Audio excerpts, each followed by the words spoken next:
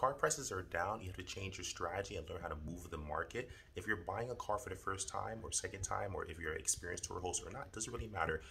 What I like to do when I buy a car, if it's outright for cash, if it's a lease, if it's a finance owned, doesn't matter.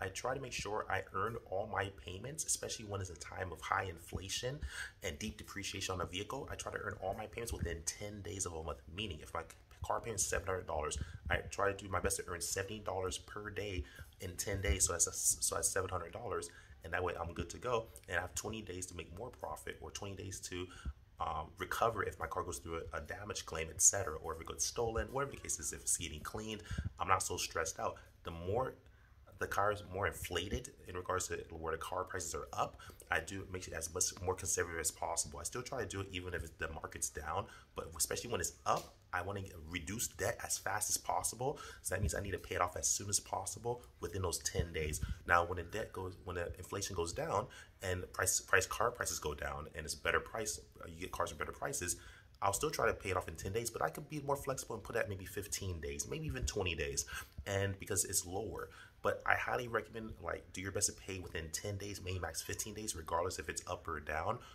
It's not important about the car payments, the car market going up or down. It's more important about getting the car paid within 10 days. So the other 20 days of the month, you can actually earn profit on top of what you already compounded.